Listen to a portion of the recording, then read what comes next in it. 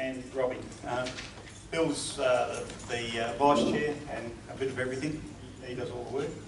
And Robbie's rally. I just look good. Yeah, she looks good. Oh, you so do. Well, we're going to keep, this is our second one, we're going to keep it short and sweet. We've got a little bit of stuff that takes a bit to digest, but it's pretty much fairly straightforward. So I think Bill's going to take over now. He's going to do his presentation, and then we'll go through his. Then I've got a little bit about entering and leaving Australia, and then we'll have some questions. So if you can just hang on for the questions till the end, and we've got a roving mic here that when we do it, we'll wander around so that you can your dulcet tones can be there for posterity on the camera for anybody that wants to have a look at this later. Thank you.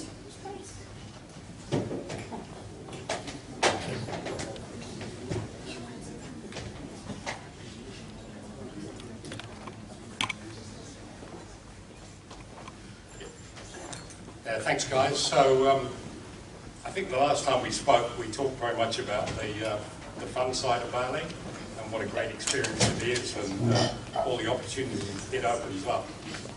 But tonight, I'm afraid we've got to talk about the hard work side of it, and that's all about getting to the start line. So we've got 50-something boats that have expressed interest, and so the focus now of the organising committee is we've got lots of boats interested. The question is now, how do we help those boats get to the start line? So that's really where our focus is now. A couple of people have asked me what's the difference between the race and the rally, so I thought I'd start with that. But before we talk about the difference, I'll just talk about what the common features of the race and the rally are, because at the end of the day, we are one fleet of boats leaving Fremantle, or not even necessarily Fremantle, and heading to Bali. So we're all facing the same challenge of it's about a 1,500-mile trip by the time you take into account coming around the coast. So that's a common feature. Safety, race is Cat 1, rally is Cat 2. The differences between the two are important, but there's a lot more in common than is different. Of course, after you've got to Bali, there's a great opportunity to go cruising around Indonesia, and the new tax laws in Indonesia means you can cruise for 3 years in Indonesia before you need to bring your boat back without paying any tax. Another great common feature is, look, there's friendships which get built through the Bali race, be it in the preparation work or the time at sea, which is going to last a lifetime. And the last common feature, of course, we're all heading for a big party in Bali. That's what the goal is. Just in terms, though, back to the differences now. Look, obviously the race is a race, and so you start at a designated time, 1 o'clock on the 5th of May, and it's all conducted under the racing rules. 9th of May. Sorry, 9th of May. 9th of May. For the rally, look, it's pretty flexible. As long as you arrive in Bali in time for the party, then you're welcome to leave early. And no, it's a serious point, because there's a beautiful bit of coast to cruise up, and for some boats they might prefer to leave a bit early, cruise up the coast, take it easy, because to be honest, the weather is the worst in the southern part, so take that bit a bit easy and cruise up the coast, and then leave to go on to Bali. We're also in discussions about having a second start out of Darwin, again aiming to arrive at the same time in Bali. I mentioned safety is very much the same, but there are some important points. So the race is Category 1 with no exceptions. So we are bound by the racing rules or the safety requirements of Australian sailing. So there is zero flexibility on for the race boats for Cat 1. Probably the biggest feature is around stability. Stability requirements are higher for racing, and that requires the boat to actually undertake an inclining test to actually measure the centre of gravity for each boat. The last thing I mention is it can be, we're hoping to be able to run this using satellite, or have the option to run satellite, but we need to get an exemption from Australian Sailing to do that. On the rally side, as I said, it is not a race. So if you need a motor, or you want a motor to try to maintain schedule, that's fine. There will be a rally prize, and there will be different factors taken into account, like how many fish did you catch, and what was the best meal you had at sea, and how many hours you spent motoring. But look, it's there. It's for enjoyment. The rally side is category 2. But that is slightly less onerous. The key thing, because it's a rally, is that we do not need to comply with absolutely every precise detail of Category 2. So if a boat owner wants to propose an alternative, so they have an alternative suggestion to how to meet the requirements, then it's open for the committee to accept those. And so just as an example, and this one comes from Rob Thomas, so there's a requirement to have a trisol, or to be able to reef the main to X%. And the point Rob made, well look, if it's a ketch boat with a mizzen, then there's other combinations of sail which can give you the low sail area without necessarily having to have a trisol. So there's a little bit of flexibility on different ways of meeting the same requirement. The other point I'd make is that satellite communication is fine for on the rally side. There's no ifs or buts about that, so no need to buy an HF radio and go with all the cost of that. You can definitely go with satellite. So anyway, that's a little bit about the differences between the race and the rally. What I really want to get into is to say, okay, we're a year out now. How do we get from where we are now to the start line? And look, it's probably a low estimate. I reckon 80% of the work is getting to the start line. To be quite honest, the sail, once you get at the start line, is relatively straightforward. So getting the boat and getting the crew, getting the skipper ready for the start line is where all the work is. Look, my suggestion of how to go about it is you need to understand what the requirements are. So study the document, whether it's race or rally, and then produce what I've called a gap analysis. So just say, where are we at the moment? Where do we need to get to? What are the gaps? How are we going to cover those gaps? And then prioritising those gaps. I'll come on to that. The last point is there's lots of resources around. So everybody, we're not literally in the same boat, but we're very much in the same boat in terms of we've all got the same challenges. So talk to other boats that are going. We will formalise the mentoring program, so each boat will be allocated somebody who's done the race or the rally before to talk to. You can contact myself or Mike, or anybody on the Bali committee, and I put them last, not because they're not to manage their workload, is obviously Travis and the folks in the on-water office. So there's plenty of resources to help you. The requirements. If you haven't seen this, it's downloadable from the Australian website. This is the Bible. This lays out the precise details of Category 1 and Category 2 safety. So I would encourage you to download it and read it. But in terms of the sequence, in terms of what you need to do for preparation, the most fundamental question is stability. Because it's an absolute requirement for the race boats, it's obviously a requirement for the rally boats, and you need to understand that you're going to be able to meet the stability requirements. Otherwise, you don't want to start paying your money and making all of your plans. So I've put down number 1 is stability as the first thing for each skipper to check. The second requirement, which is, and I'm going in order of difficulty, well, not that stability is difficult, but it's fundamental. Experience, there's certain experience requirements which take time to put together. Training's generally pretty available. It's a bit of time and a bit of money. And the last one is equipment. And a lot of people focus on equipment because they've got to go away and buy a new one of these or a new one of those. But to be honest, equipment's the easy part because it's just a matter of spending money and you can get all the equipment you need. So the other ones higher up, it's not necessarily money, it's a question of time.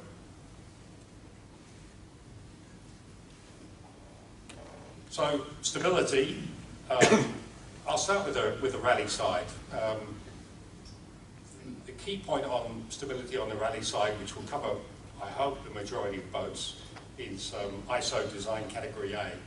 So any boat which has been built in the last probably 20 years, any production boat, is most likely already certified to be ISO design category A.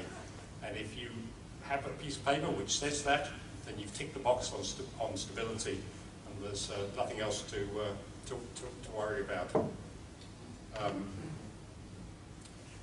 If you don't achieve that, well, there are other options, and that it's more complex, but I'm hoping the majority will meet that design category A. The last thing on the rally side, design category A is is based on making a boat safe to sail in force 10, which is I think about 45 plus knots.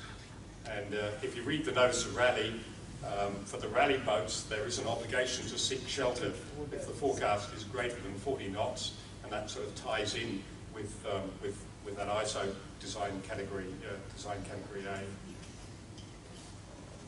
A. On the race side, I am told by the experts the easiest way to pass stability for race is to get an ORCI certificate. If you already have an IRC certificate, it's only a few more measurements to move to an ORCI certificate. So it's quite simple. But then the key thing is the measurement of stability. And so that has to be done on a specific boat. You can't say, well, look, this boat is identical to that boat, so we'll use their stability results.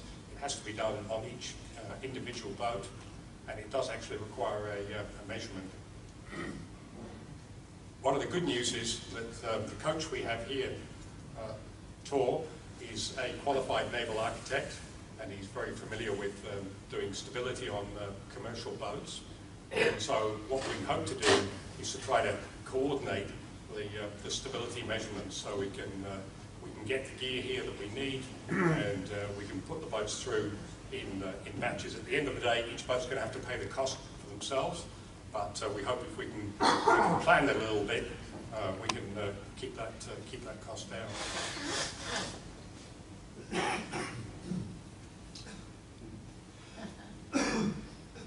Experience, actually, really very similar between both categories. The fundamental requirement is for, amongst the crew, that 50% of the crew must have completed a race or of the same category, or what is called an equivalent passage. Exactly what's rated as equivalent, I'm not quite sure, but it's, in my mind, something of very similar nature and duration as the race. Again, talking about on the rally side, look, the best way to get that experience or equivalent passage probably is to take part in one of the offshore events which are happening next year anyway. So Fremantle to Geraldton, there's a race, that's category 2. It's very open for rally boats to say, look, we'll come along, we're not going to race, we're just going to cruise, but we'll get the benefit of having a radio room that's keeping track of boats through the whole event. Each boat will have a yellow brick tracker, so they know where they are. And so that's a great way of getting category 2 experience, or alternatively is doing the return back from Geraldton. So there'll be a lot of boats that'll be looking for crew to help bring them come back from Geraldton, opportunity for skippers or crew to do the sail back from Geraldton, and then that will count as an equivalent passage. On the rally side, look, my biggest recommendation is experience sailing at night. I would say to Bali it's probably about 10 days, and that means 10 nights, and at that time of year probably about 50% darkness, 50% daylight. So just getting experience sailing at night is really important. On the race side, Category 1 or again equivalent passage, they have to be long offshore races. There are very few Category 1 races around. Sydney Hobart is one of the few, but people have got other opportunities so they can do delivery trips, do returns from those long races, do delivery trips to the East Coast. There's other ways people can build up their experience for the Category 1. And essentially, in my mind, Category 1 means like a multi-night passage. So it's not one night like a Geraldton, it's 2-3 nights, and that would count as an equivalent passage. So experience, I put that as number 2 priority because it doesn't happen overnight, and you have to plan and work out how you will build that experience.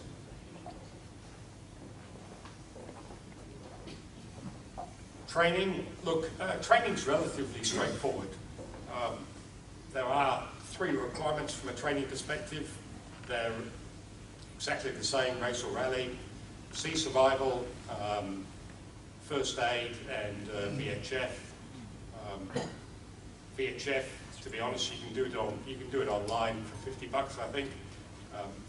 The most important one is sea survival, and it's a really useful course. It's 2 days, and Fremantle Sailing Club is now certified to run sea survival courses, and so that should be. I think they run now a couple of evenings, followed by a session on a Saturday. So it's fairly easy to get that, but all I would say is don't leave it to the last minute because these courses book up, and if you leave it till the new year, then it'll be quite hard to get a spot. So just again, plan ahead. Medical, I think it's senior first aid is the old name for it. I've forgotten what the new name for it is. But doing medical courses are relatively straightforward. They're reasonably available, and we can organise them at the club if we need them. Of course, if you've got a medical person on the boat, then that obviously counts. So training, not too hard, and probably the last one is equipment. So the equipment really just comes down to money, to be quite honest. But there's a few things you can do to minimise the cost of equipment. The first thing, obviously, you can borrow it off other boats. You find a lot of people around have got stuff and they're happy to lend it. Second hand, look, you need to have, I can't recall the details, you need to have a storm jib.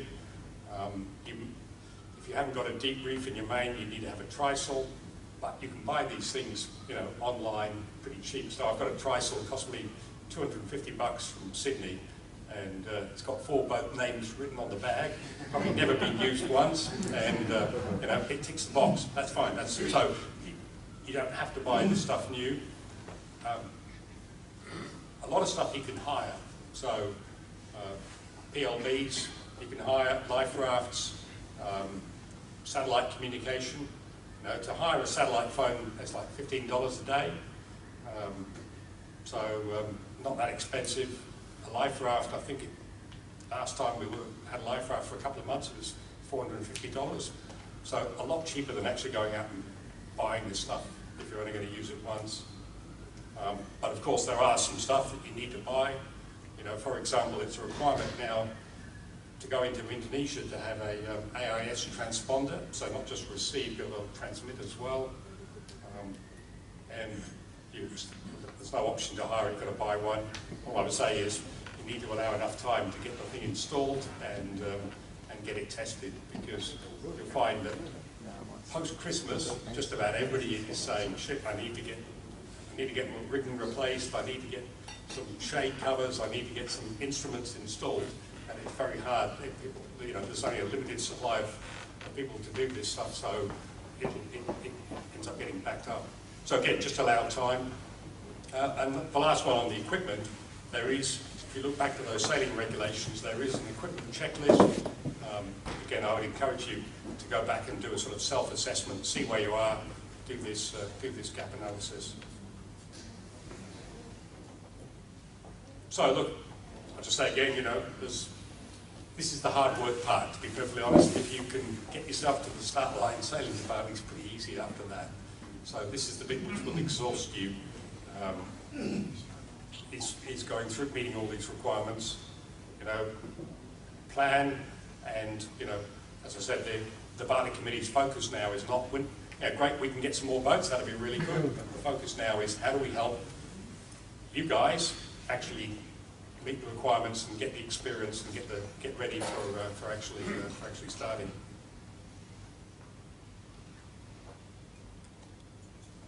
I'm happy to take any questions before we move on to Mike's section. Yep. Sorry, Matt. The yacht truckers required right across both divisions. Are they hired sort of on a daily basis or whatever? And when we get to Bali, is there provision to like send them back on mass or where we hire from, or?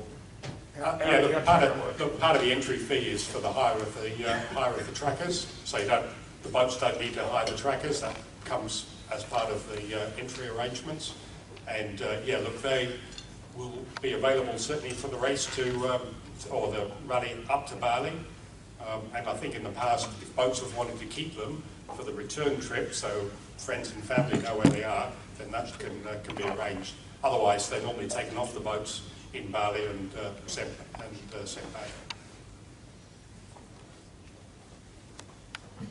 Sorry, Terry. Travis, will you publish the Seas of Old safety course dates, please? Yeah, the safety and seas course dates will be on shortly. Currently with water temperatures, we're unable to run the course of the club. So come September, when waters warm up, there'll be courses booked right through until the start of Bali next year. When will we start doing the safety orders? Compliance orders.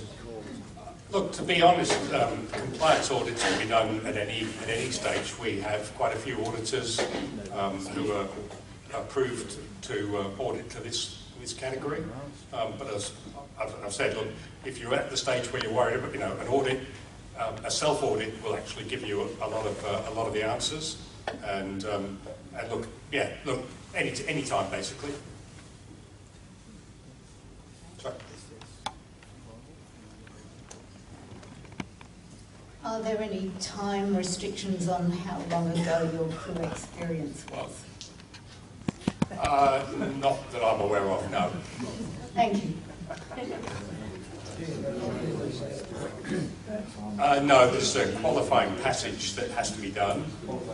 Yeah, but otherwise, crew experience, no, look, I'm sure there's got to be some practical limit, but in reality, no, it's not. It doesn't have to be done anytime soon.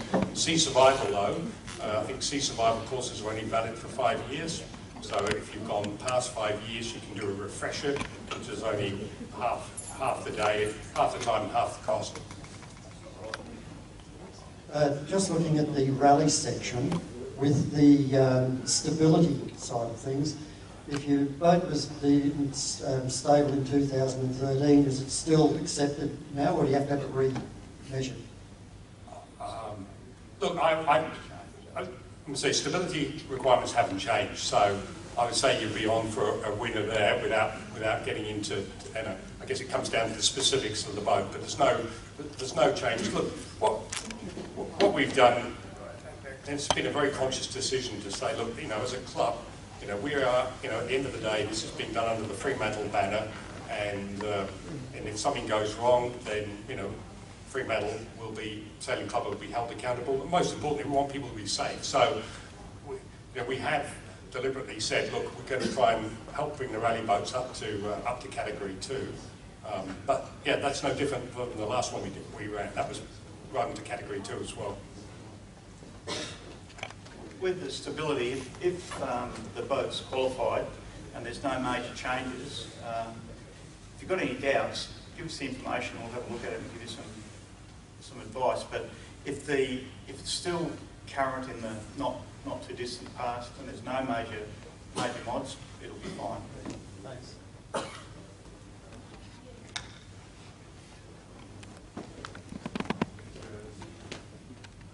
to the stability issue, can you point me to a list of boat designs that fit this category A thing as well? Look, firstly, I think if you've got a production boat, you should have somewhere in your documentation that it is category A. There are lists available on the IRC and the ORCI website for standard designs, and it does specify to say whether what design category they are. So you have to, I think you have to register and get a password, and then you can look at those lists. But yes, that information is available. There's something like 500 boats that are on those lists which meet design category A. Did you say it's a requirement for AIS in Indonesia or for the relevant? There's a trade-off. So Indonesia used to have this CATE system, which was very bureaucratic. No one checks. So well, anyway, so they used to have CATE was a requirement. So a bit like Singapore, Malaysia, Thailand, I think all done the same thing. They said we can get rid of all the paperwork as long as we know where you are. So AIS is an Indonesia requirement. Doesn't matter whether you're racing or running, it's an Indonesia requirement. So that's the trade-off. You don't have to do all the paperwork, but you must have an AIS transponder. And to be honest, look, the only time I've ever seen a ship Baltic course has been when we've had AIS on. So, you know, bloody nav lights, whatever, they don't even see those. So AIS they actually pick up. So I would recommend it. Because they don't have IOs. Look, it varies. There's a lot of vessels up there don't know. And even barges and some of the tugboats don't have them. But the bigger ships do, yes. The Bible requires that you accept equivalent qualifications, and the second part of that is, with that, quite like an STCW 95, and would that then qualify you for a discount on the refresher course? I'll pass that one to Travis. Because we're sailing under the Australian Sailing Special Regulations, there's no RPLs, there's no recognised prior learning on the SSC qualification. Unfortunately, the only course that matches through the special regs is the Australian Sailing Safety and Sea Survival course. So a professional course doesn't qualify? No. Sorry, that's... And another question, you stated a VHF requirement, not an HF. Sorry, I'm assuming that most boats will... I'm assuming if you're using HF, yes, you must have an HF licence, but I'm assuming that most boats will go with VHF and satellite. But of course, if you've got an HF, yes, you must have an HF licence, yeah.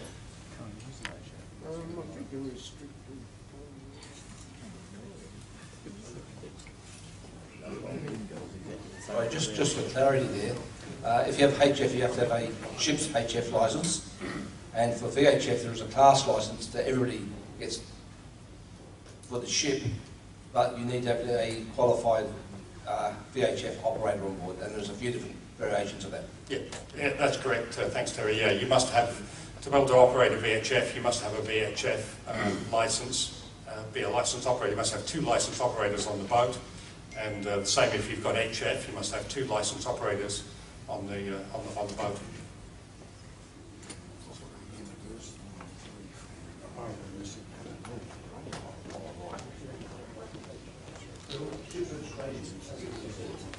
Mikey. Are personal AIS okay that beacons require, or is it just on the ship alone? No, look, the reality is, I'm saying, this is a pretty remote piece of water. Once you leave Northwest Cape and you head off to Indonesia, there's not a lot out there. And so, as a sort of organising committee, we said, well, you know, to be perfectly honest, the PLB is going to be bloody useless out there. You're not going to, by the time somebody gets out there to you, you know, you're talking hours and hours. And so, look, we decided that personal AIS, World Sailing has now made it a requirement for Category 1, and I think maybe also for Category 2. It hasn't come into Australia, but as an organising committee, and to be honest, post Finisterre, we decided that given the remote locations where we're sailing, that personal AIS is a requirement for each person on the boat, as well as obviously you must have a set for the boat itself for each person. You can hire those as well, so a company in Sydney is offering those for hire, or to buy. They're a bit under about $280 I think now.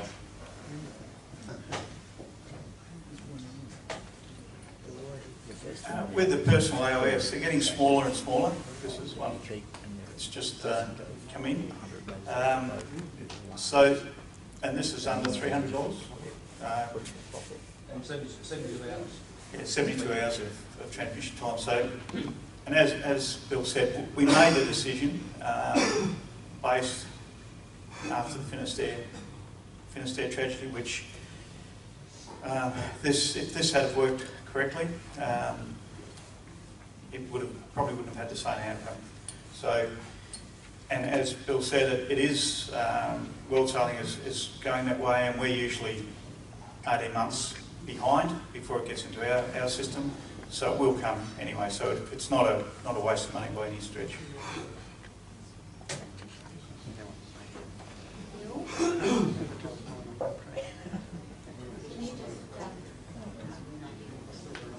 Can we just clarify that we are going to be running radio speeds, because I've been asked that, even though it's satellite control,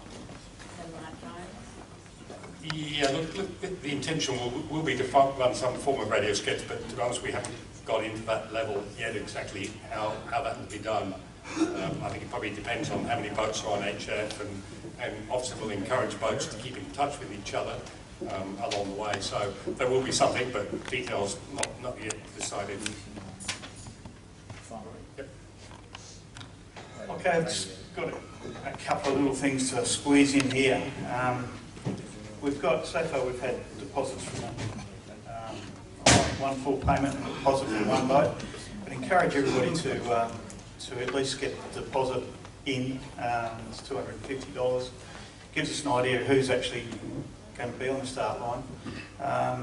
If for some reason you need to pull out for whatever reason, we will refund a portion, holding a little bit for administrative costs. So you will get your money back. So if you can pay it sooner rather than later, would be terrific, because we've got about 50 odd expressions of interest, but we don't actually have any numbers yet.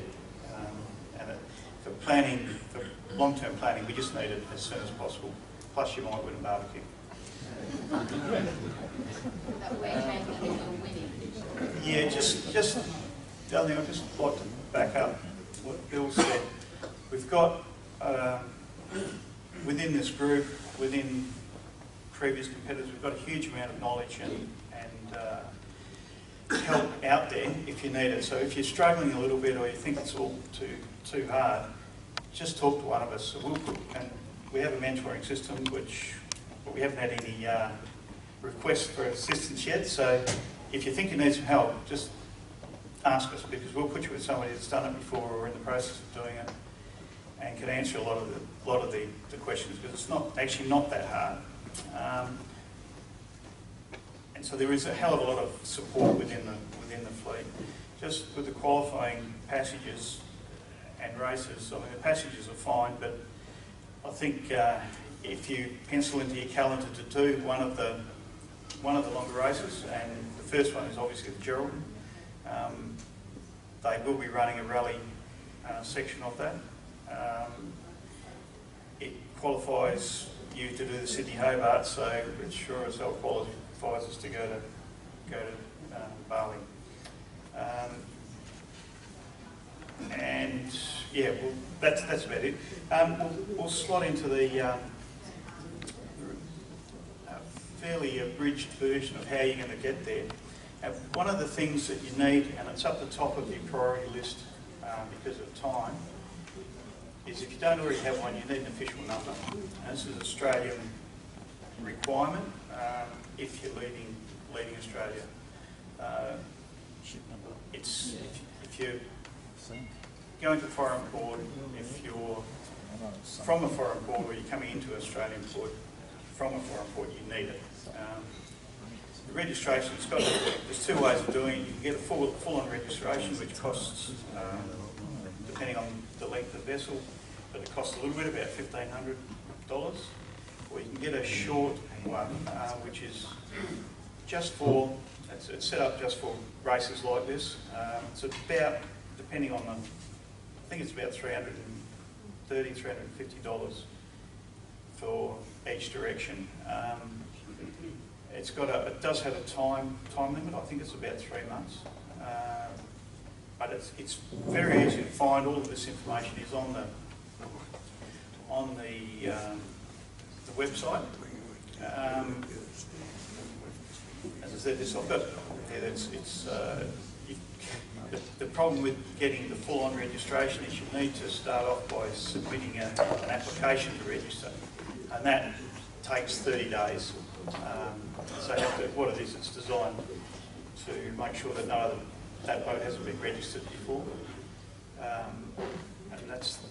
But a temporary pass is a little bit easier because it's a bit cheaper, and a lot of people have done the temporary pass if you just intend going to Bali and coming back again. With the official number, it's a bit of a pain sometimes to find somewhere to put it. In my limited experience, they give you these really specific sizes and positions on the vessel. Not too many people do that on a yacht. So, I mean, I know there's one yacht out there that's got plastered all over the side, exactly as it says, as though it's a 100,000-tonne ship. But it's generally a bulkhead plaque and somewhere inobtrusive on the vessel. One of the other things that to put in the memory bank if you're applying for any of these registrations is that on the form, and I think I've got one here somewhere, that's the application. I've got one here from my boat somewhere, well, it's not on there, but with your name of the vessel, you need some options. So they give you three options. So do a little bit of research, look for your name around the trap, see if there's some registered vessels, because on the AMSA website there's a registration list of names. If there's, in our case, there was a couple of endorphins, so I put endorphin 1, 2, 3, whatever, and I ended up with endorphin 1. It's just for your paperwork, so it's not a big deal. It is worth, once you have all of this information to hand, that it's very useful if you get a ship stamp made with this information on it. It saves a lot of guesswork down the track when you've got some in those like official bits of paper, so it gives you something to stamp on the end of it. Insurance, that's something that you need. It's obviously an individual thing, but start talking to your insurers now, because there's been a few problems at the 11th hour trying to get insurance to cover you for wandering around Indonesia. It's not anywhere near as difficult for rally boats as race boats, but it's worth doing now, especially if it's coming up for renewal. A lot of the insurers have you pay an additional amount as deemed necessary by them to cover you for that specific event, or for the racing side of that event. But what's happened now is with a lot of the claims in the last few years, that they're actually making it very difficult for race boats to get insured for expeditions like this. And we've got the actual personal insurance requirements in the NOR, so they're self-explanatory.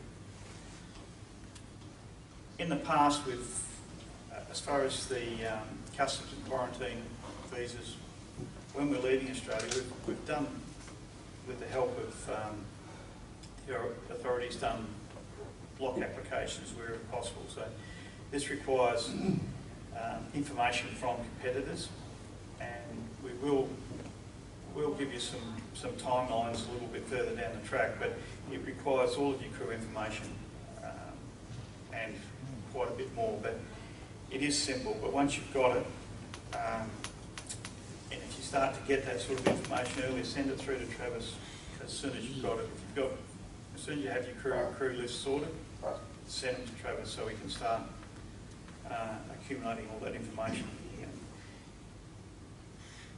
And all the basic stuff when you're wandering overseas with your current passport, especially if you're wandering off, like a couple of people are there, make sure you're not going to run out of passport halfway through the trip. Your vaccinations, personal identification, and letters to make sure that, from your doctor, making sure that when you come into a new country, you're not going to get arrested and thrown in a slammer. Post-Bali, you need to start thinking about that a little bit, as far as whether you're coming back to Australia or going to wander around for a bit, because obviously that makes a difference for visas and cruise visas and change of crew. With crew lists, just put everybody on it. It's way easier to pull them off than put them on. And if you're short a passport number or something similar, it's almost impossible to get at the 11th hour. So just as soon as you've got your prospective crew sorted, start accumulating that information. And the old Q flag, I know there was one particular boat last time, built one out of a pair of undies and on their way in because they didn't have one. So, yeah. When arriving in Australia, it's coming back to Australia, it's a fairly simple process. It's done every day of the week. At the moment, things change, but this small craft arrival report, it gives you last point of your point of entries, point of exits, crew lists, all that information. It pays to be ahead of the game with these and have these filled out again with everybody you think might be on the boat. And what we've done, and I know a lot of people have done, it got suggested to me by a few people who've done it before, is you actually make a copy of it, give it to somebody who's close to email, close to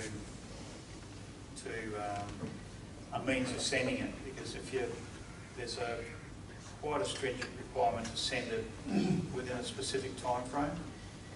And I know Garth, it cost Garth current about $7,000 and a lot of time in court because he arrived in Darwin without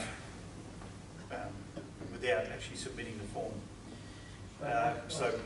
On that, I know it was recently, but previously you were allowed to submit this 3 months before you arrived. Yep. But you must have your arrival date, but you must arrive, they must have the final notification within 72 hours. 96. 96. 96, 96. 72 is out probably. We're doing it in 3 weeks. Yeah. Can Phil, if you have problems, as we did, as long as you're in touch with customs, they are incredibly obliged. They're very helpful, and then, we went up and down that coast trying to find somewhere to come in, and they were nothing but completely obliging. So what we did, we just lodged it 3 months beforehand and we get them changing it. They had notes already. Yeah, we lodged ours about 2 or 3 weeks before, and we called them on the radio on the sat phone, sent them emails, just because our date changes very regularly.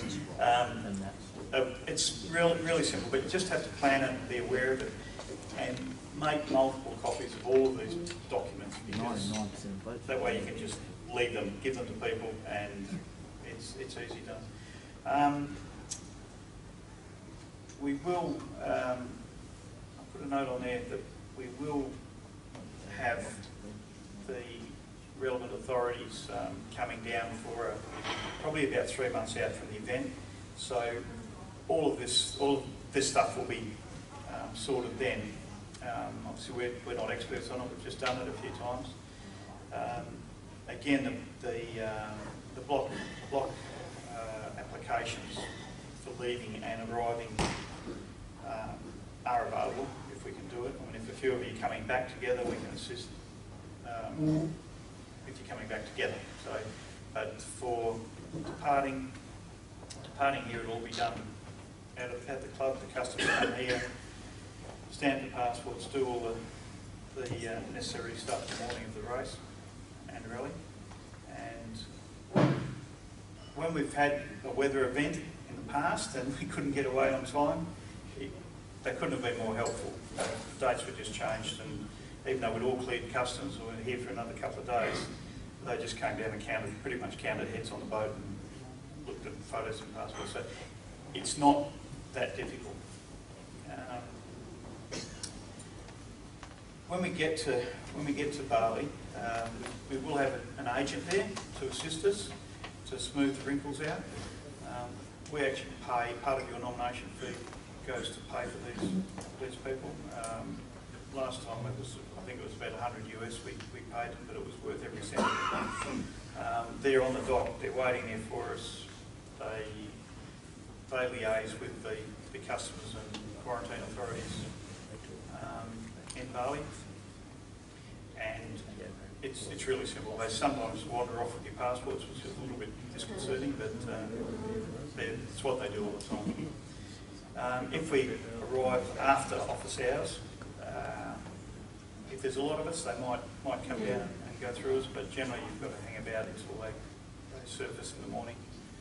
But it makes for a good party on the beach, on the jetty. You just can't leave the precinct. Just a really quick one with maintenance. I know everybody knows that it's very important, but you really need to, as Bill said, with the planning for this event, give it some considerable thought, and talk to either your maintenance person or somebody that's involved in this, so that you have an idea of what spares to take. Everything up there is a little bit difficult, especially if you're going off cruising. As we are, we're going back to Darwin to do a few events out of there. But you need to really, it's a major problem that you can't sort yourself. Within the fleet, we have lots of experience, and we've got sailmakers, there's one down there, shipwright down there, we've got mechanical people, we've got engineers, electrical people, riggers, all sorts of people within the fleet, doctors, and very experienced cruising people. So if you do have a problem out there, don't be backward in contacting one of us. Somebody will know something, know how to fix it. We had a few phone calls last time to sort a few mechanical issues out. And again, when we get there, if there are some issues, talk to us, because a lot of people have got experience in getting things to remote places and repairing bits and pieces. So use the group. You need to give some consideration to fuel, obviously. You all know best what your boats use, but you really need to do some work on quantities. And we know it's heavy, and we know the race boats don't like to take it, and rally boats like to take lots and lots of it.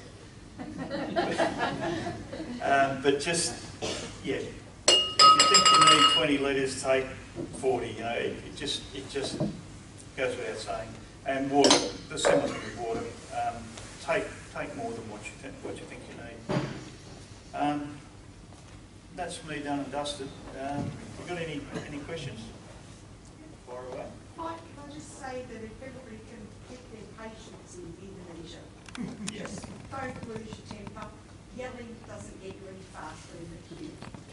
Yeah, the last event we had, everything was going really smoothly when we were departing, because all at the end of the event on Saturday, I think it was, we started to work our customs clearance out, and boats that were going off, most boats cleared. There was a few just wanted port clearance.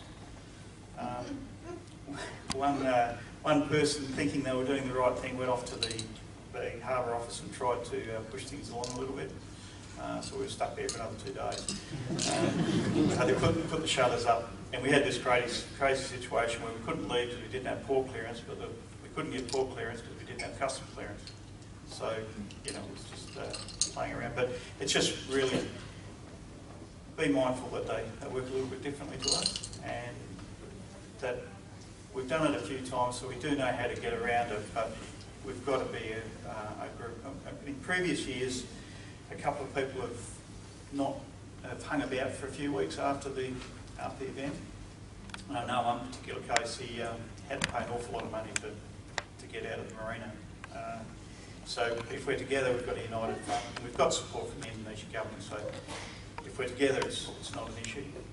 Mark, can I just say Yeah. something about that? Whenever, if you're on the marina and we're clearing and we'll all clear together, you're going to have customs, you're going to have police, you're going to have quarantine there. Dress appropriately. Some of the things that happened that we had people in some very skimpy clothing who were getting cross at the customs the boats. But so just be aware of their culture. Don't be there, you know, in your little stubby shorts or your little singlet top with your boobs hanging out, because that offends them and immediately the blinkers come down. The worst is if you see anything going and Phil and Mike are walking down, with their arms around each other, know everything's gone to shit and I'll sort it out. Or Phil.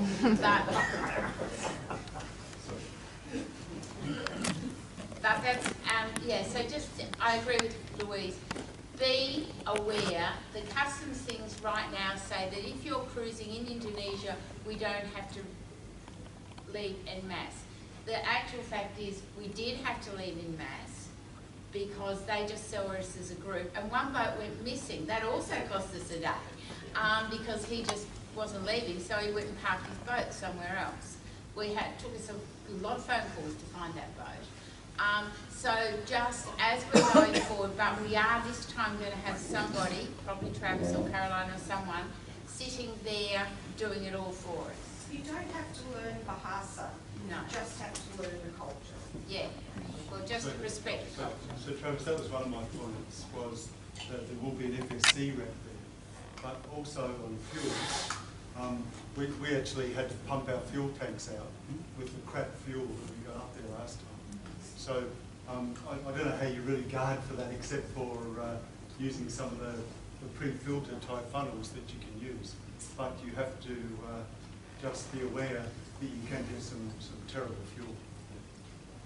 One of the things we did was we got the fuel, tried to get the fuel from servos as well, and it's very interesting. 2 jerry cans at a time on one motorbike going, but it can be done. And as Phil said, if you've got, you need good filtration on the boat, so it's really look at that. Talk to your mechanical provider about that, and just make sure you have really good quality. And if you can filter the stuff, the other thing that you do is just take a sample of it. You know, if you're getting it from a barge or out off the side of the street, just pour a little bit out and have a look at it. Because often, you know, sometimes it looks a bit ordinary, but it's actually quite clean.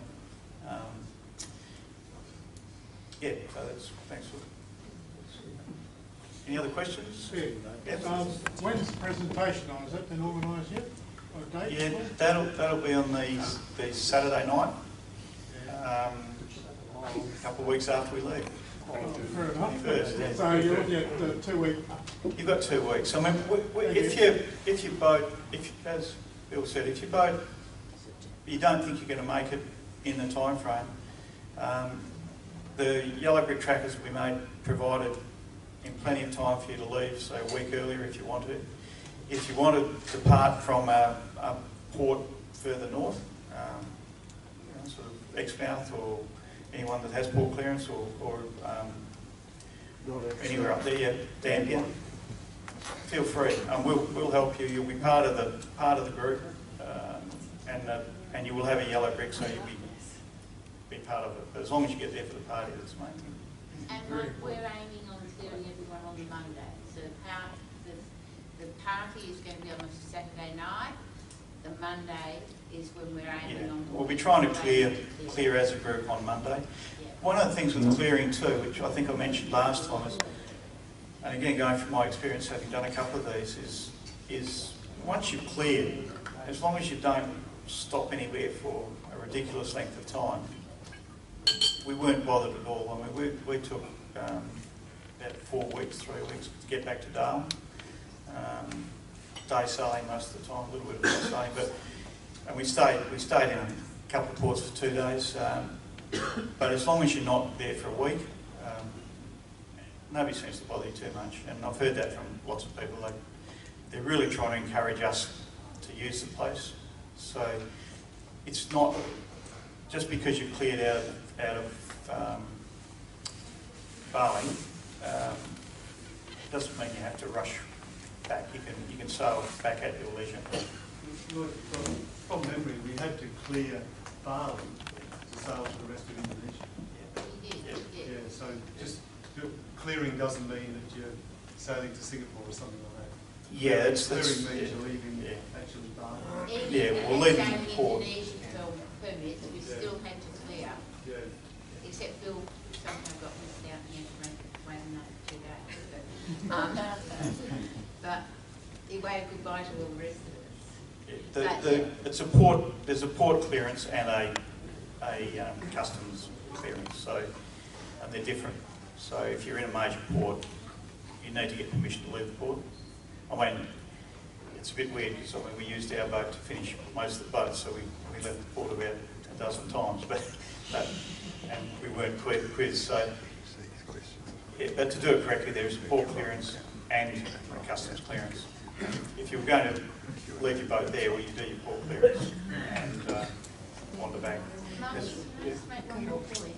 Just on your visas, when your boat gets a visa for 3 years or whatever, it's going to stay in Indonesia.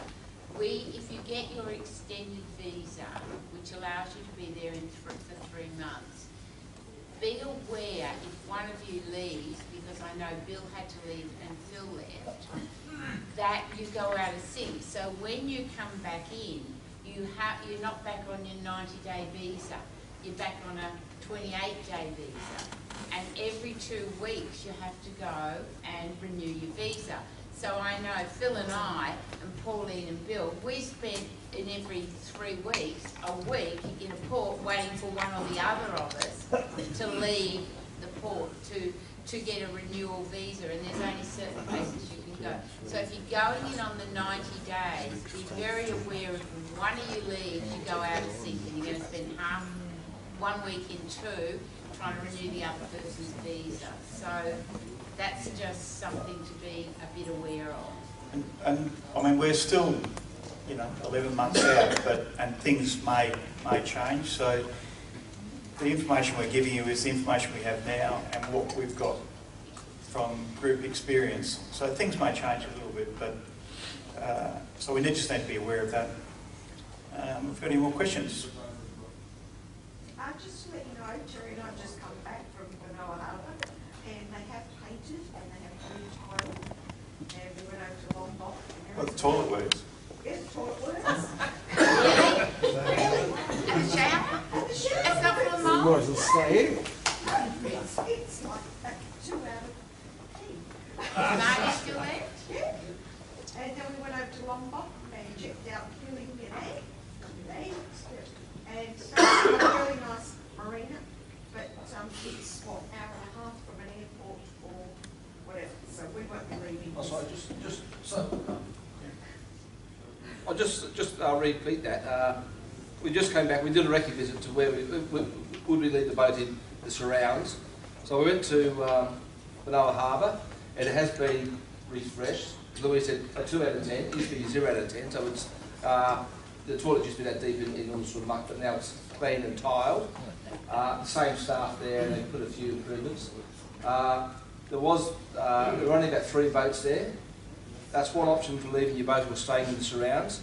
Saragon Harbour's around the corner where a lot of cruisers leave their boat if you're cruising, and that's on an anchor or a mooring of variable quality, and it's supposed to be safe for about $5 a day, so that's a cheap option. Or you can go across the Lombok. There's a couple of options there.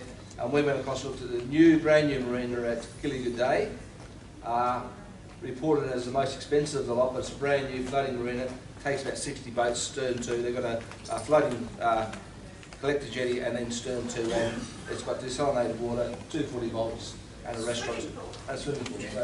So, if you were going to stay in that area for a long term, that would be a very good option. But if you're going to bug for a few days, but they'll work as good as anything. Thank you. So just to cap off, if you need help, talk to us. We don't want to scare anybody away, we want to make it easy, and we're here to help. Thank you.